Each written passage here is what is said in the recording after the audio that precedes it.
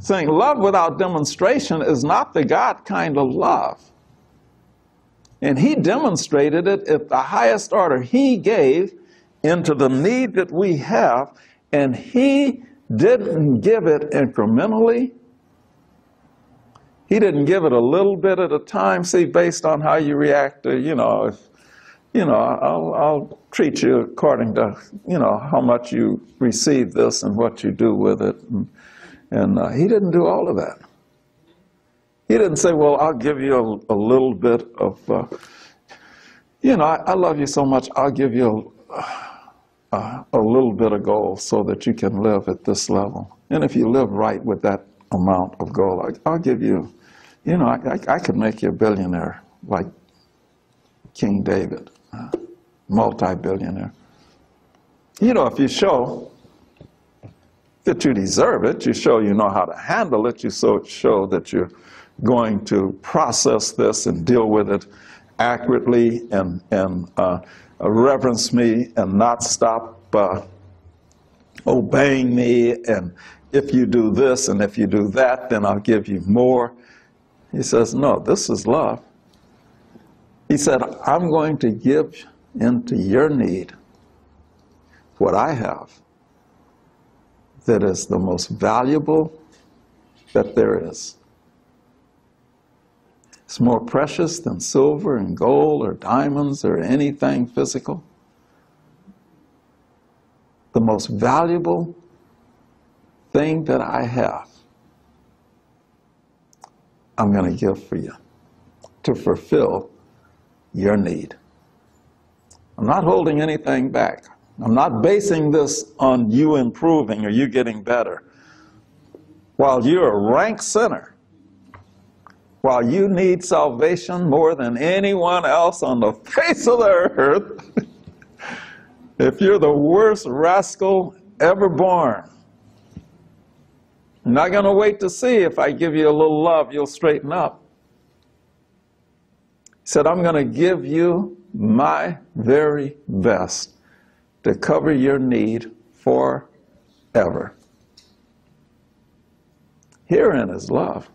Not that we loved him, but that he loved us and sent his Son to be the propitiation for our sins. That propitiation is one of those big words, isn't it?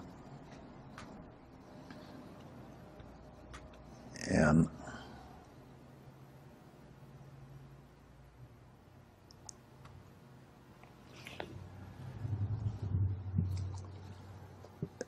the Greek word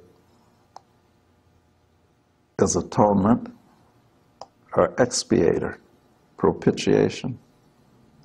If you study it out, you'll see that that word really means, and what he did is he gave Jesus for us, who was both the place of sacrifice and the sacrifice that was on the place of sacrifice. He became the mercy seat. He became, if you can think of it, the place that the sacrifice was going to be made upon. It's all him. It's nothing else involved. But the place of the river, he sacrificed so many animals at one time. And through all of those years of the Old Testament sacrifices, all of that blood that was sacrificed didn't equal or amount to one drop of Jesus' blood. See, this was all of this was written for us to know and get some idea of the magnitude of what had to happen. That's when the scripture says you were not redeemed with corruptible things like silver and gold, but with the precious, incorruptible blood of Jesus. Couldn't corrupt it. So when we take all of this into consideration, and think that we can now do something, to think that we can now do something that would be worthy of causing God to bless us, come on, we're so far removed from the truth. And so he wants us to know that. He tells us over and over in different ways. He said, you were not redeemed with corruptible things. If it's corruptible, it couldn't redeem you. Why? It was corrupt itself. That's why it took God coming down and becoming a man with untainted, incorruptible blood. That's the only thing that could save us. All of our sins for all of eternity, that he's forgiven our sin debt. So, well, what do you do if you sin? You mean, what do you do in reality?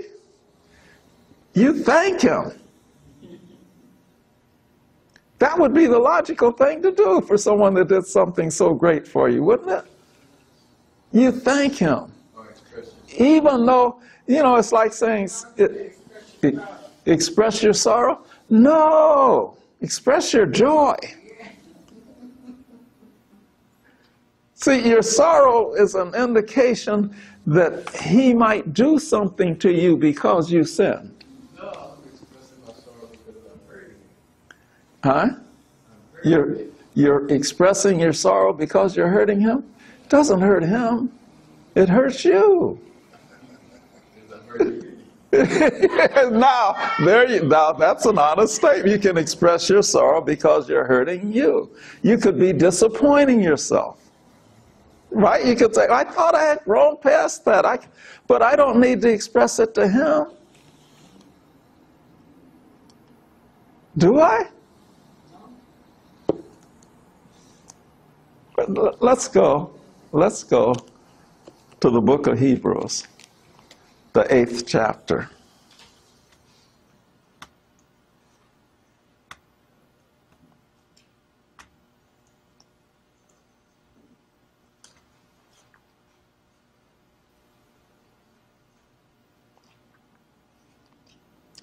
Hebrews chapter 8.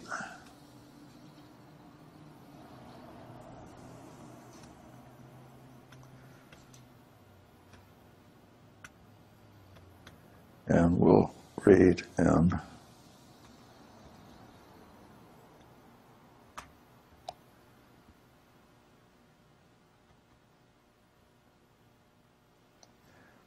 in verse 10. We'll start in verse 10. It says, for this is the covenant that I will make with the house of Israel after those days, saith the Lord. I will put my laws into their minds and write them in their hearts, and I will be to them a God, and they shall be to me a people. And they shall not teach every man his neighbor and every man his brother, saying, know the Lord, for all shall know me, from the least to the greatest. Verse 12. For I will be merciful to their unrighteousness, and their sins and their iniquities will I remember no more.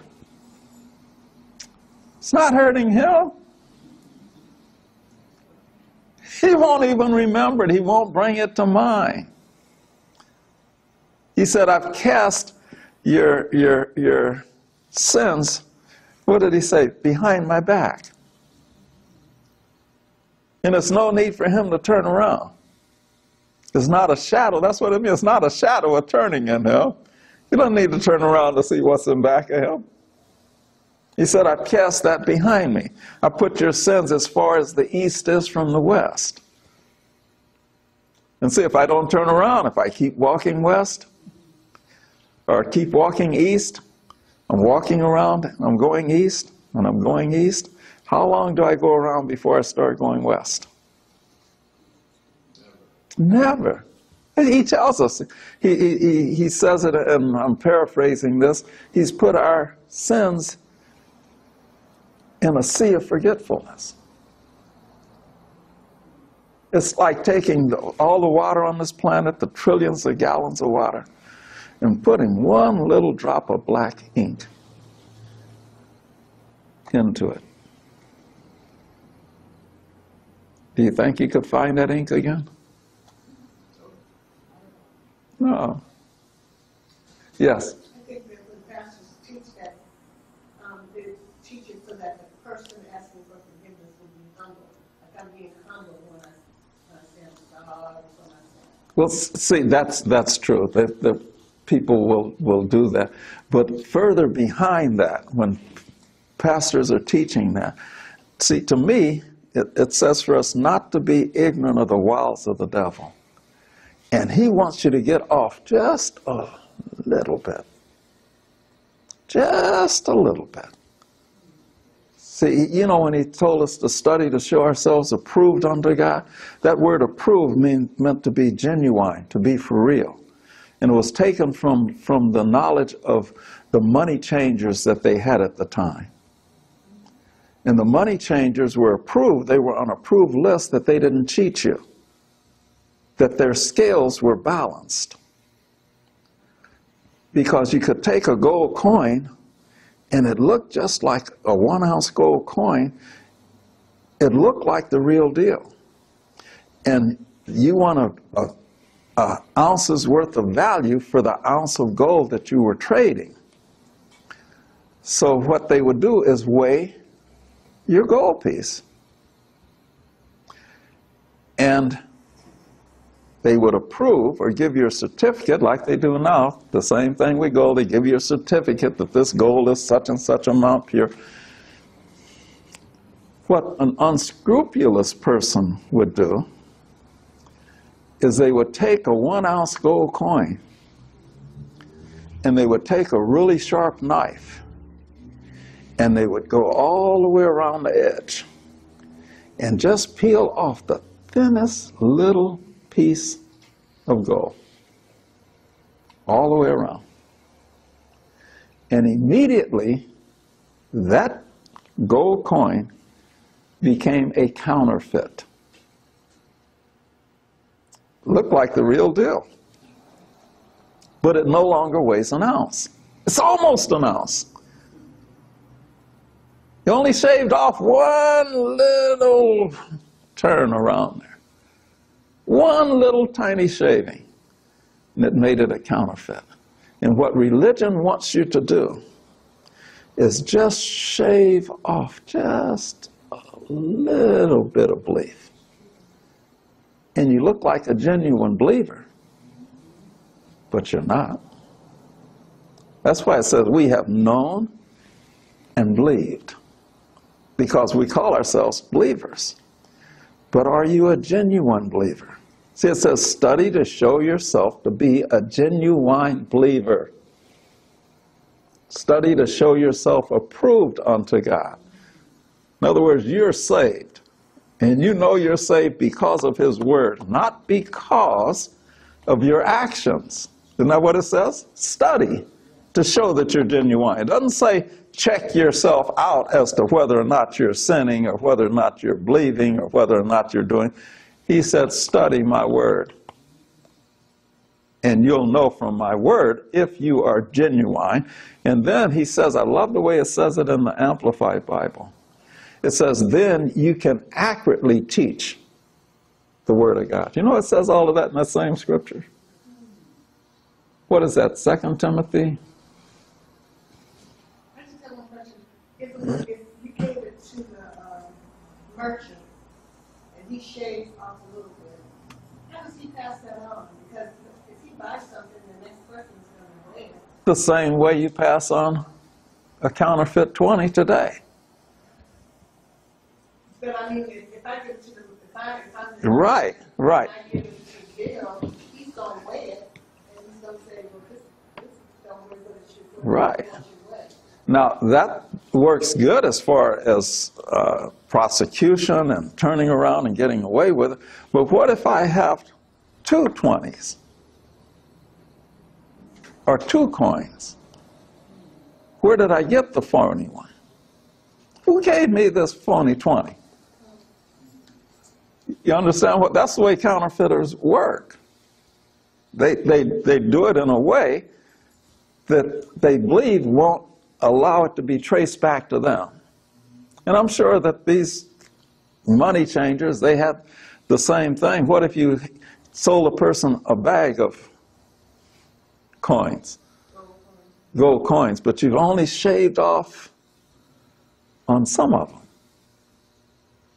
And then it's exchange. If you gave someone and they gave you change back with the same denomination of coins, now you don't know if you got it from the one you got the change from or the one you got over here. But the point is, this is the point. It's tied together. And see, religion, Satan knows this, says not be ignorant of the wiles, the tactics of the devil.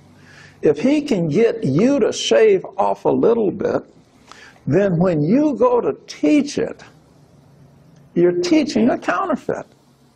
You're not teaching the real thing. Let's see if we can find that. I think it's in 2 Timothy 3. Study to show yourself approved.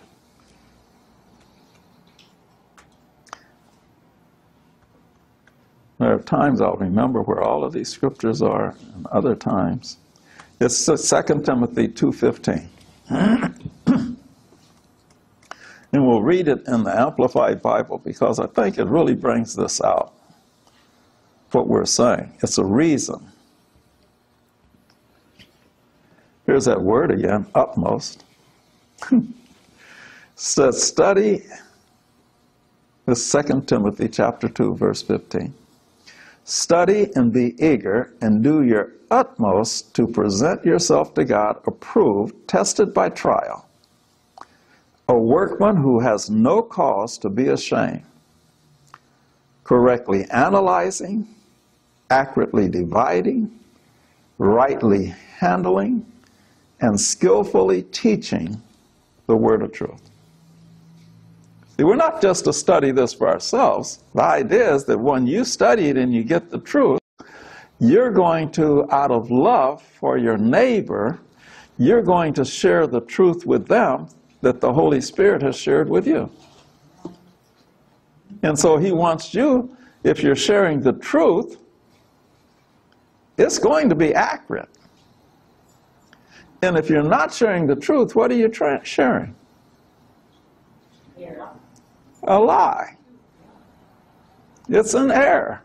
It's a lie. Whether it's knowingly lying, spreading a lie, that's like spreading a rumor. The rumor could be a lie. You don't know it's a lie, but when you spread it, it's still a lie. Not a lie because you knew it was a lie,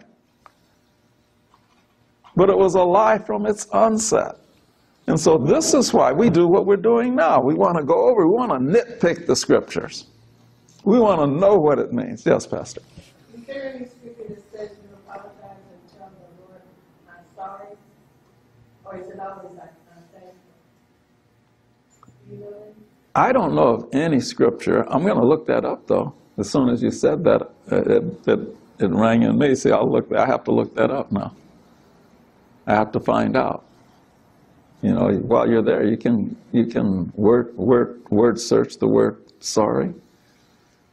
Yeah, look up the word and see. And when I do that, I think of doing a thorough job. So if I look up the word sorry, the first thing I'm going to do is look in the dictionary, because I want to know what sorry means. And so not only will I look up the word sorry, but I'll look up the other words that sorry means. I'll look up the other words that sorry means. So that way I'm not going to miss it and say it doesn't say anywhere. See, if you're going to share something like that with a person, I think the Lord wants you to do your utmost to know that you studied it out as far as you can study it out. You're not just running in and, oh, I saw someone and it means such and such. No, are you sure that's what that means? Did you really check it out? Do you know? Thorough, yeah, I like that. A thorough investigation. Okay, now in light of what we've said about God, knowing and believing, God has done certain things. And if we'll keep this in mind, it's hard for anyone to deceive you because your ears are alert. Your ears are tuned to the truth.